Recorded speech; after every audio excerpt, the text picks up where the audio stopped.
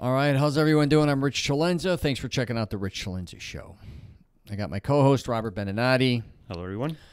We're going to talk about police. One of my friends who does cybersecurity, we were having cigars with him last week, was it? About 2 weeks ago, yeah. Yeah, and we're talking about different things related to security, police, military, all these things. And he knew me like 20 years ago when we were doing a film based on me, and we had a lot of different things, including guns and all these things, if I had permits for them and all this different stuff. But he asked me, or I guess it just came up, when traveling a lot, what I went through as far as when I'd get pulled over, because he knew I drove a lot. And depending on what city or state or country I was in, I told him when I get pulled over, what helped me out a lot with police is I pull over and I stick my hands out the window. And I've been doing that for 20 years. My buddy, who's actually the chief of police in Illinois, mentioned I do that, especially because years ago I used to carry a firearm. So I'd stick my hands out. They would come up. I'd be like, "Hey, I got a firearm," and then they would, then it would start from there. But no matter what I was doing, no matter where I was at, that seemed to really ease the police and set something off in a different tone than me just pulling over and looking at them and just starting it from there. So what I'm going to talk about, Robert, is what's going on, what he thinks regarding the police, just in general, the way people treat them now. Yeah, it's funny. All these videos I've been watching on Reels and TikTok, right? And guys, we're not taking sides here either way. It's just a show here. We're just talking, right? But what I've seen very common is how people are taking such a and I get it at certain points of what's happened, and we only see the stories of police aggression or police brutality, right? Sure. But there's a whole bunch of other good cops, amazing cops, right? Yeah. But what I see is people right away recording and being smart asses. Yeah. They don't lower the window all the way. Right away, well, I don't answer questions. Kind of baiting them. Yeah. Aggravating. It's like you're poking. Yeah, you're poking at it. Of course. You have to understand these people have their lives, every second. They're pulling up to a car that they don't know. They get shot at. They could, So understand where they're coming from, right? They just have to protect themselves. Yes, there are some, idiot cops out there, that have... In any profession, to a certain degree. I mean, come on. Yeah. I mean, we're all people at the end of the day. Yeah, and sometimes it's just a bad day. Him making a mistake. Yeah. If we all videotaped everything we did, I can assure you there's a lot of things we say, do, right? So... But just the way they bait them, the way they poking at them right away. I don't answer questions. I don't need to answer that. You know what? I don't have to give you my ID, and it's just provoking. It's just making it worse. Yeah. Instead of making it better, they're making it worse.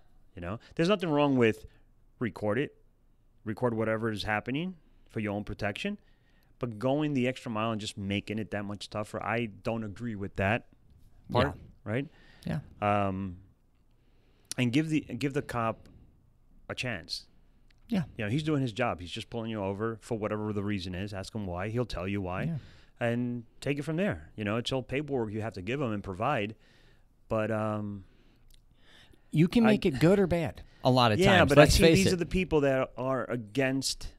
Of course, yeah. The police, and then if they have a break-in, somebody's about to kill them, then the first people they call is 911, right? Of course. And then they want service right away. So pick and choose. Which one is it? You need them or you don't need them, at the end of the day.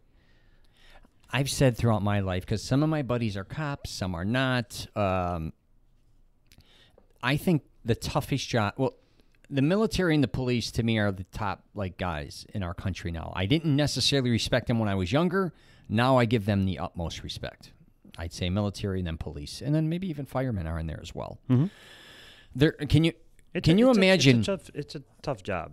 It is. It's all... I always said, to me, that one of the toughest jobs, as far as just the United States, is a profession just locally, I guess, being a policeman. Every time you get a call, it's bad news. Everywhere you go... it's going to usually be because something wrong happened. Yeah, you don't call 911 to tell them I have donuts here, come and eat. You call them because there's something happening, right? So that's the only call they get.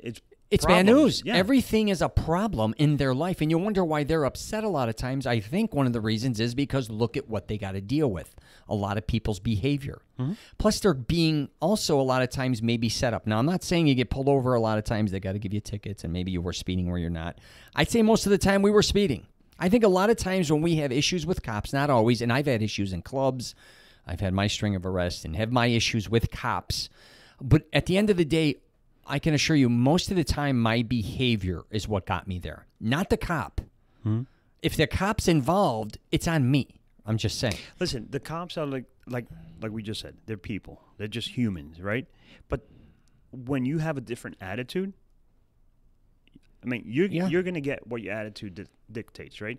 And that goes anywhere. You go to DMV, you go to any type of county situation, right? And you're requesting paperwork, documentation, you need help with something. If you're nice, they could have a bad day. Imagine you have 100 people coming up to you all day long with attitude.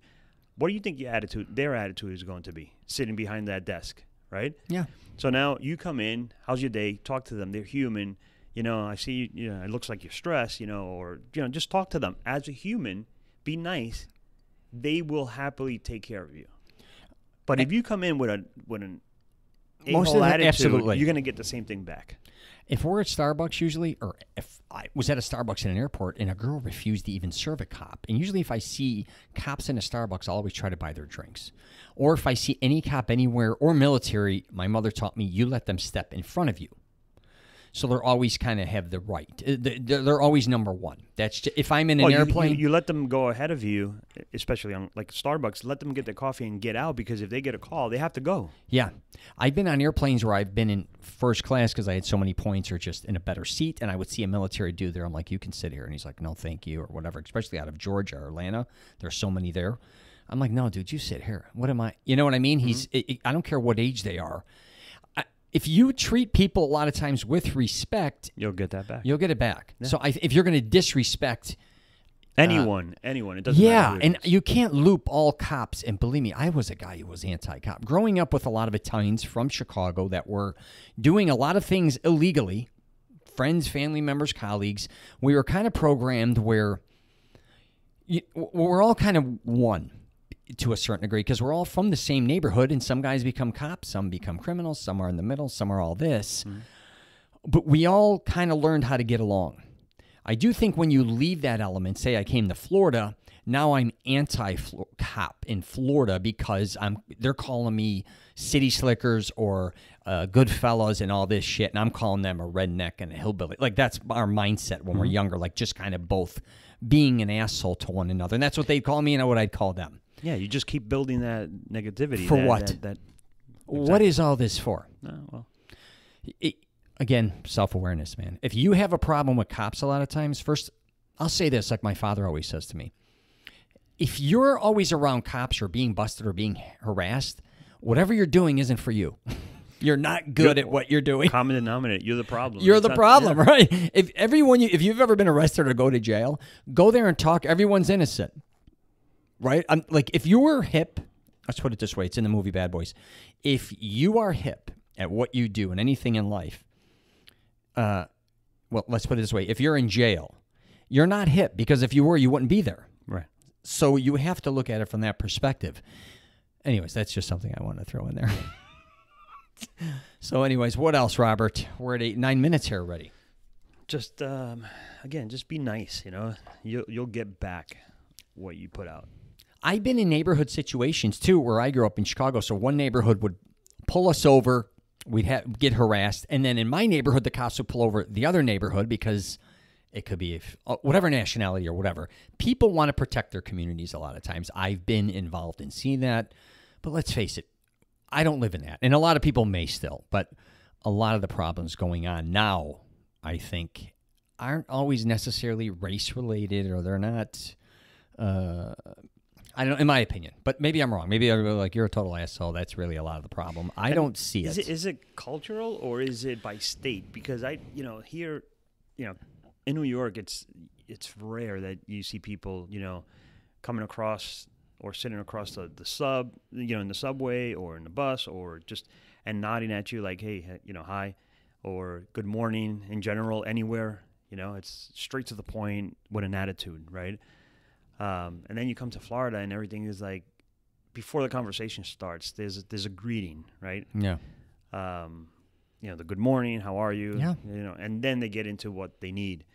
You think that's cultural, or the big cities only do that? I get pulled over in a lot of cities, and people I know are profiling me if I'm wearing a leather coat, or by the way my face looks, or maybe my disposition. And that's like, if a black dude or whoever pulls me, and I'd be like, how? They're pulling me over because I know what I may be breaking the law, I may be speeding, I may have taken a right turn, or whatever the case may be.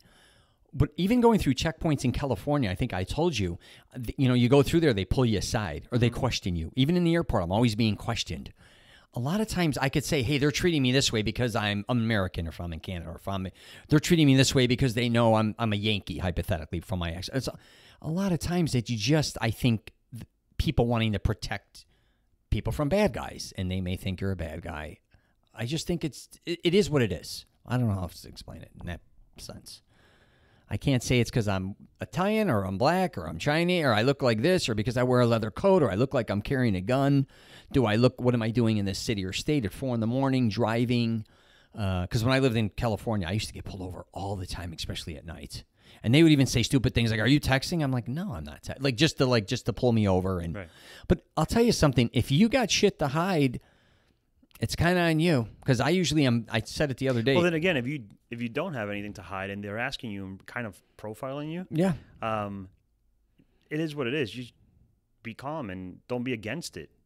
You know, because if they have to profile, for example, in an airport, right, and they stop you and question you for whatever reason, yeah, okay, they're somewhat profiling you, right, for whatever reason. They profile everybody, right? But they do. And then if something happens on the plane or in the airport, yeah, then everybody's on the cop. Why didn't you stop him if you saw something exactly suspicious? Well, because then if I do that, then you know, it doesn't either being way. Racist, being discriminating, or whatever the case is. So, you know, you're damned if you do, you're damned if you don't. It's just... I don't have anything... anything... have an edge on themselves. Just keep calm. Just let it be. Do what you got to do and move on. The faster you just keep calm, answer the questions, move on, get on your plane, do what you got to do. If you're driving a car and you got drugs in there and you get pulled over, it's on you. If you have a gun and it's illegal and you get pulled over or they hit you, it's on you again. If you got nothing to hide, a lot of times, most likely, nothing's going to happen. If you get pulled over and you have drugs in the car and you act suspicious, it's going to get worse. Remember what Dean said, though? He's like, Rich, I stick my hands out and I get out of the car. He's like, Rich, you don't have to do that. And I pop my trunk. I say, open my glove compartment. I tell them, open my suitcase. Do whatever the hell you want to do. Most of them look at me, run my license, and let me go. Because I've abided. I've kind of put the brakes. I threw that all on them. Even if I have a firearm in the old days, I'm like, here's my license. Here's my firearm. I had it prepared. There's my gun. I'm stepping away from it. Do whatever you got to do. You know what's gotten me away? I haven't been stopped too often. But I remember the last time I got stopped, the first thing, I kept my hands on the wheel. And as soon as he came out, how you doing, officer? Just to let you know, I do have a firearm in the vehicle. Mm-hmm. He concentrated more on that. Mm-hmm. I think he forgot why he pulled me over in the first place. Yep. And then he checked that, make sure everything, gave him my my permit for carrying. Yep. Everything was fine. Where is it? It's there. How, whatever.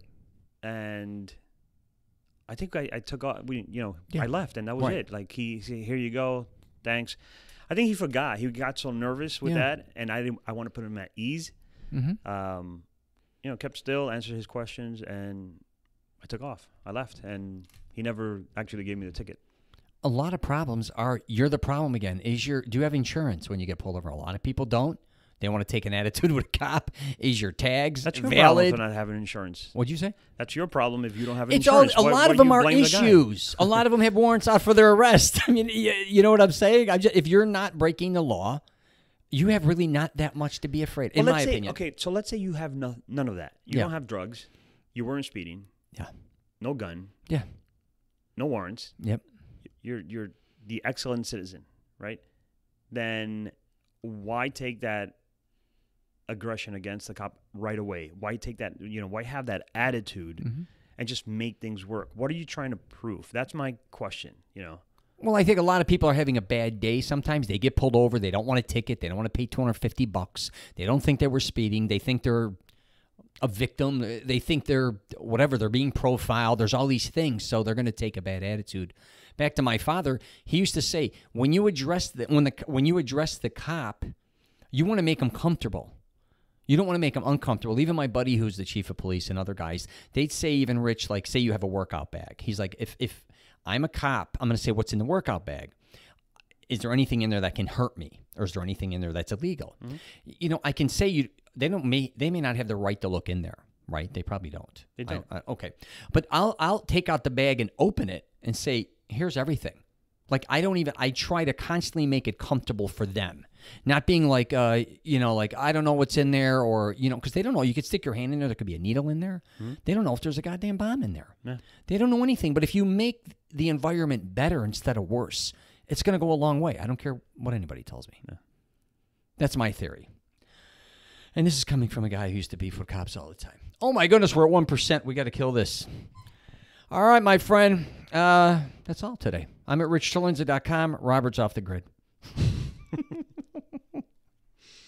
Offthegrid.com or just that's just new. Watch these guys.